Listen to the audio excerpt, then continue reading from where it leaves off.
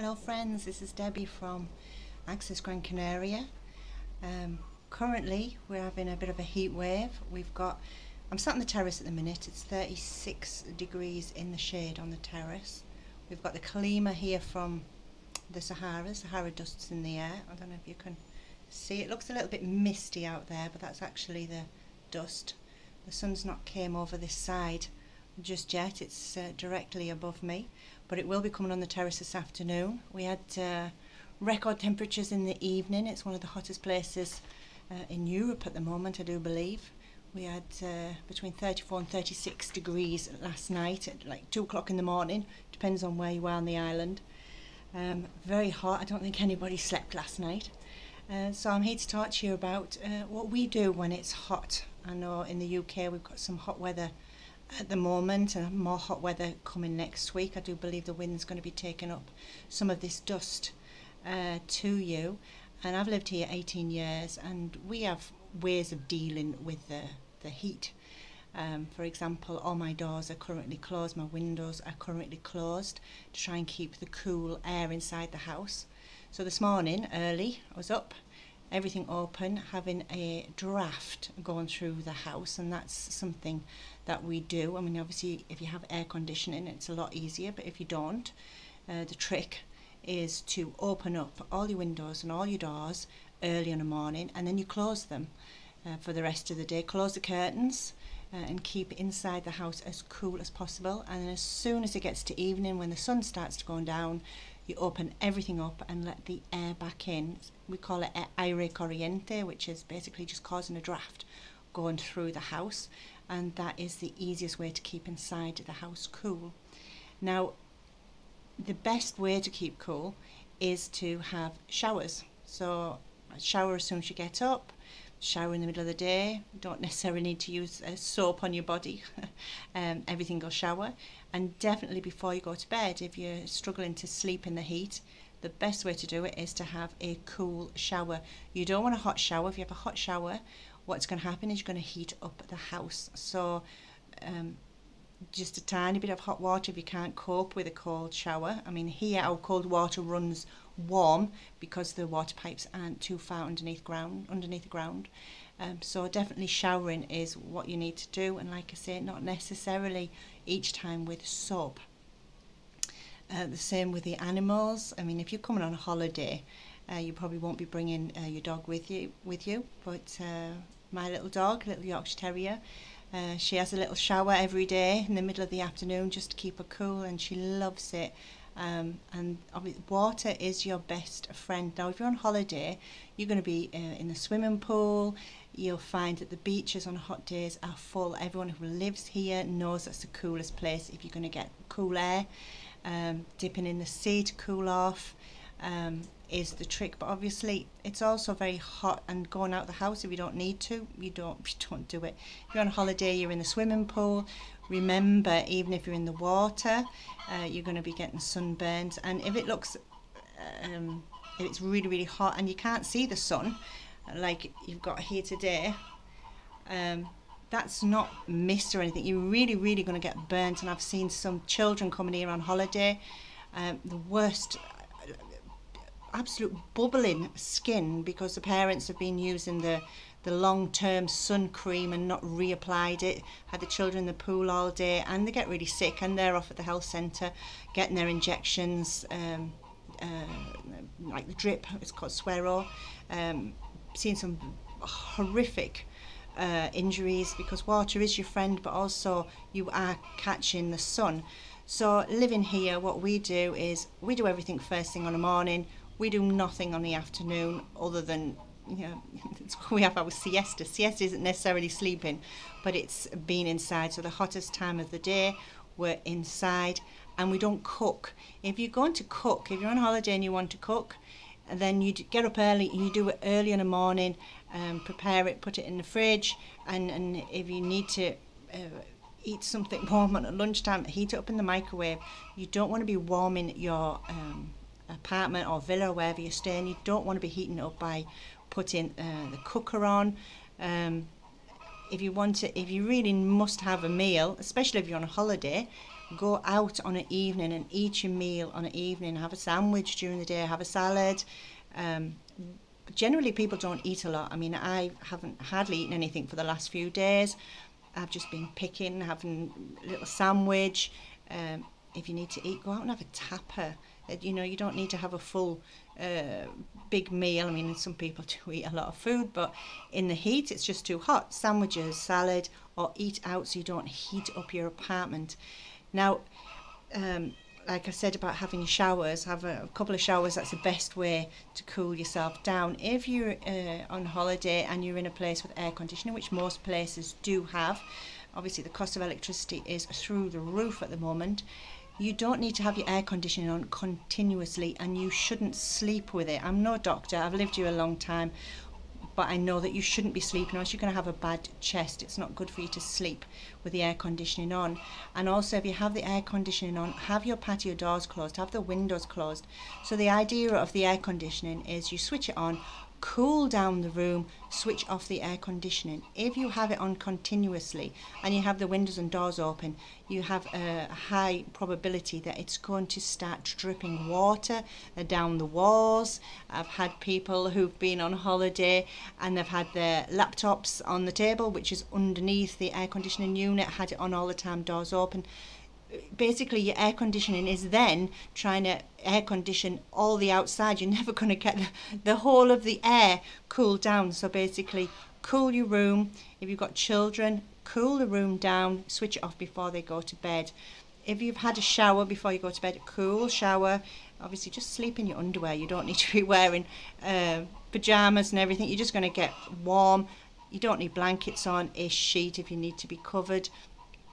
And if you've done the suggestions I've made, you should be able to keep cool. Now, as a woman, we all wear lots of, well, we don't wear lots of makeup, but some people do. If you're wearing makeup, this is not the place to be and not the time to be wearing loads of foundation, as you can see. I've just got my moisturiser on, a little bit of a mascara and lip gloss, obviously moisturising my lips. You'll use a lot of face cream because you will dry up like a prune. Especially with having all the showers as well, and this air is so dry.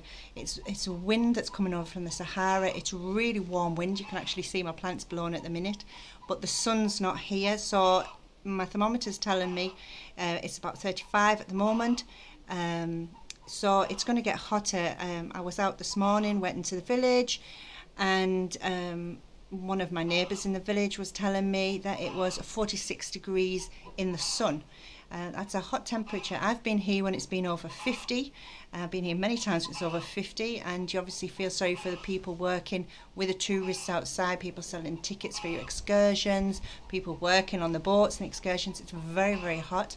So when you're drinking, obviously we always have water with us all the time. So if you're a tea drinker and you must have your tea, your coffee, if you're drinking your wine, obviously you're on holiday, you want to be relaxing and enjoying yourself, every drink you have another glass of water. So every drink you have, a glass of water. And also don't be having your water too cold, because if you have really cold water and your body's really hot, what will happen is you'll get stomach cramps. So obviously if you must have ice cubes in your drink, they'll melt really fast, but it's personally I wouldn't advise to be having icy cold drinks unless you know you're not going to be drinking them straight away, in which case get icy cold drinks and have them when they get to a natural temperature. Obviously not warm, you don't want to be drinking warm water either, but ice cubes and icy cold water is not a friend to your stomach. Also your lips, I see people drink it. People go out and they drink a lot when they're on holiday. Some people do, and they end up with lots of scabs around their lips with the ice cubes. The ice cubes are safe. I mean, all the restaurants and bars and homes, we all buy produced ice in bags, and they're made with proper water, so you won't get sick from the ice cubes here in the Canary Islands, at least. So like I say, not too much icy water, icy drinks, because it's not going to be great for you. As a woman, like I say, if you're wearing thick foundation, it's going to just fall off your face. If you wear a lot of eye makeup, you know, if you're not able to set it really, really well, it's just going to fall down your face. It's going to make you feel uncomfortable.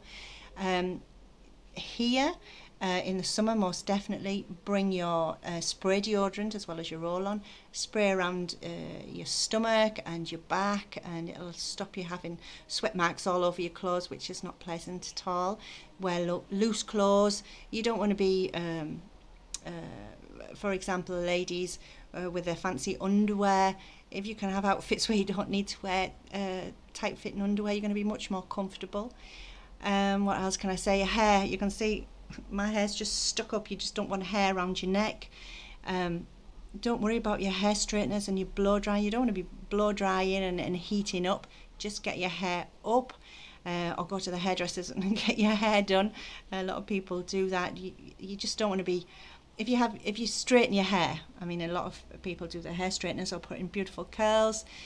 The humidity, it's just going to drop and frizz. You're wasting your time. Tie your hair up would be a top suggestion. I wrote a little list here. What else have I got on my list? If you're walking out and about, an idea, because it gets so hot and everybody's this heat is so hot, everybody gets sweaty. Shorts are absolutely perfect. Stop you chaffing, most definitely. And there's a reason why even the guys in the Canary Islands, they shave off just about all their hair. I won't go into too many more details, but that's what they do to prevent chaffing. And you want to keep as cool as possible, which means loose. I've got there, I've come up with that. Like I say, in the afternoons we just don't go out, we stay in. When my daughter was younger, obviously she wanted to be at the beach all the time. We would do the beach, but we would not be out in the afternoon. We would go to the beach at 5, 6 o'clock. You've still got plenty of hours, and it's so much better for the children. The sun's not as strong as well on an evening.